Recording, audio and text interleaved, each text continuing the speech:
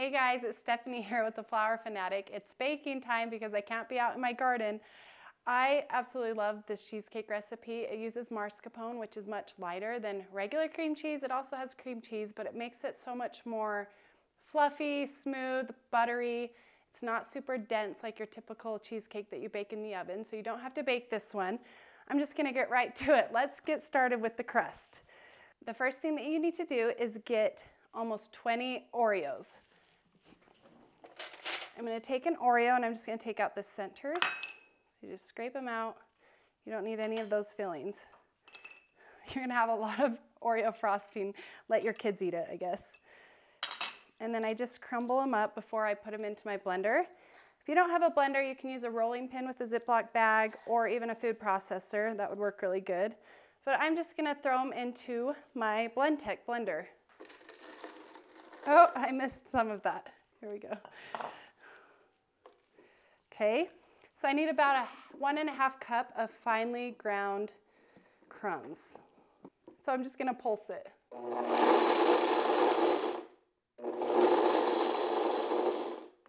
I'll just pour that back into here. So you got 1.5 cups right here. All right, then I'm gonna take in my 1 stick of melted butter and pour it into my Oreo crumbs right here. I love the contrast of a chocolate crust with a creamy filling. This crust is so fun. It's a little bit crumbly. It comes together nicely, and it gives you that little gritty texture you like when you take a bite. I'll just mix that in, and then the next thing I'll add is 1 tablespoon of sugar, just for a little extra sweetness if you didn't think the Oreos were sweet enough. I'll mix that up until it's all nice and combined.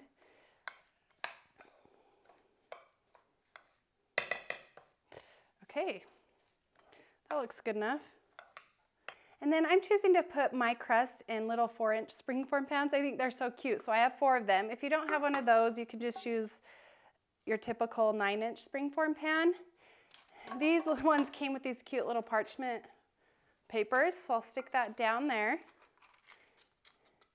Get that ready.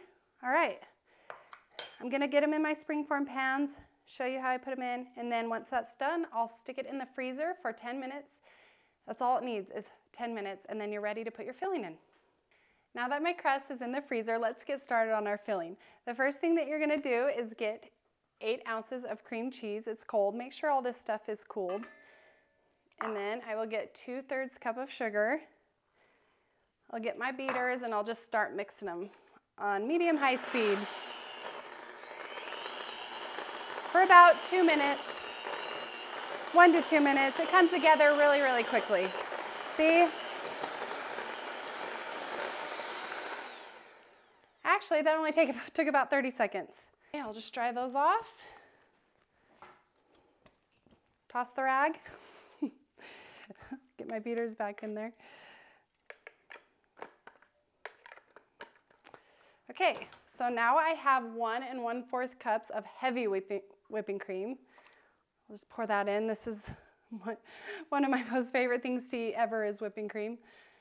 And then a whole tablespoon of pure vanilla extract. I don't even know why they call the imitation vanilla. You want the real stuff because there is a huge difference and the imitation doesn't taste the same at all. This gives it so much more flavor. And I like a lot of it. Okay, and I'm gonna whip to, I want it to be stiff peaks. So about 3 minutes.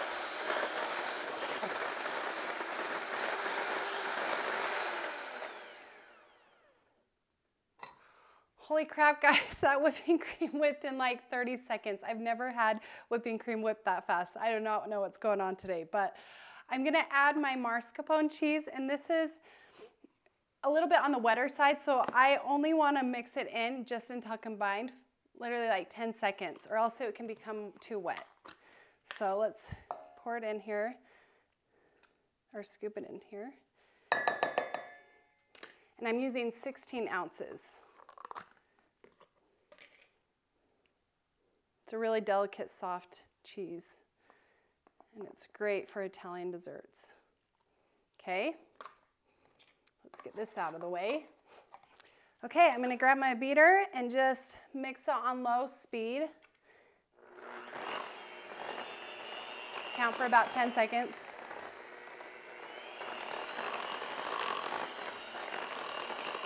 All right, that's it. Told you it didn't take very long. Get the rest of that off. The last step I will do is just combine my cream cheese and sugar with my mascarpone and whipping cream. I'll just fold it in.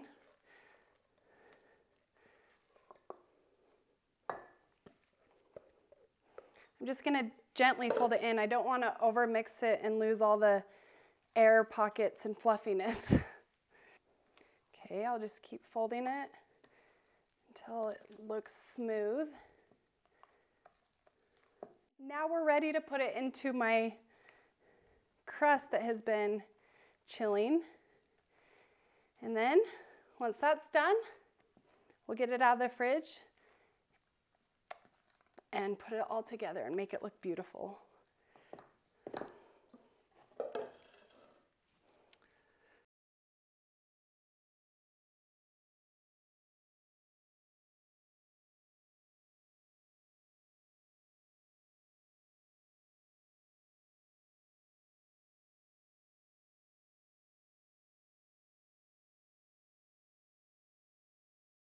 Next, we're gonna make an easy berry puree. All you need is 2 cups strawberry, 1 cup raspberry, 1 real lemon, and some more pure vanilla extract. Super easy. I'm gonna take it over to my stovetop to show you how I do it.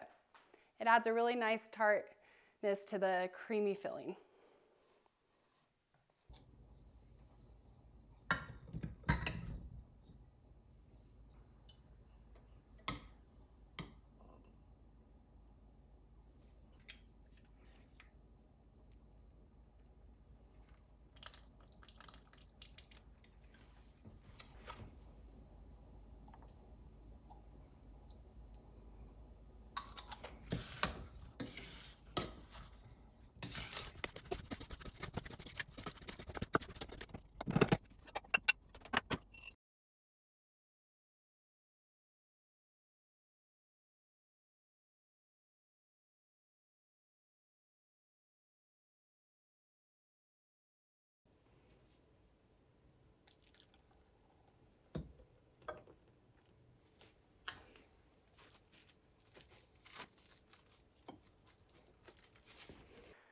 All right, guys, my cheesecake has been chilling overnight. My puree chilled for a few hours. You don't want to put hot berry sauce puree over your cheesecake or it will just melt, and that would be really sad.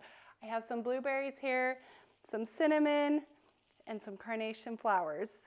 I want to show you one that I've already decorated. Doesn't that look so gorgeous? I'm no professional by any means, but I am the flower fanatic, and it wouldn't be the same if I didn't add some flowers. These carnations are edible, so that's super fun. Okay, I'm gonna show you how I put it together.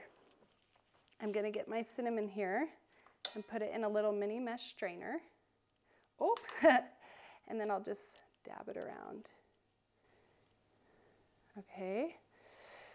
Ooh, the cinnamon is so good on this. It is a game changer. And then I'll get my berry sauce. I like to be really generous with my berry sauce, so depending on how much you like, put as much on as you want. I usually go back and get another tablespoon or 2. I'm just gonna kind of drizzle it over there, over the top. I cannot wait to eat this. Okay, then I'll just kind of dab it around so you can dip each bite on your plate. Okay. Now I get to cut my carnation flowers. So you don't want to eat this part if you're going to choose to eat whole flower. Just make sure you peel that off. Okay, get that nice pink one. Get a red one and then a white. Then we got to add a little bit of blue pop to it with these blueberries. They actually taste really good with this cheesecake. And then I'll just kind of squish them underneath the flowers. Doesn't that look beautiful? Isn't it coming together so pretty? Okay, last but not least, I'm gonna get this flower, and then you just pull off the stem, and then you kind of just sprinkle those petals around.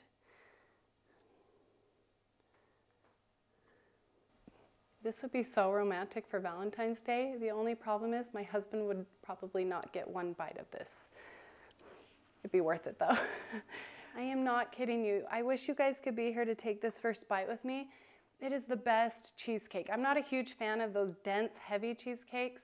This one is light, it's super fluffy, and it's very, very creamy. I really wish you could see the close-up of this. It is actually one of the best things I've ever eaten.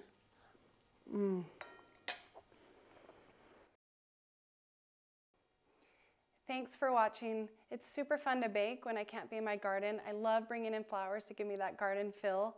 If you guys like this video, consider subscribing. I have a ton more content coming. I'd love for you to join my journey, and I will talk to you later and see you in my next videos. Have a good night or day.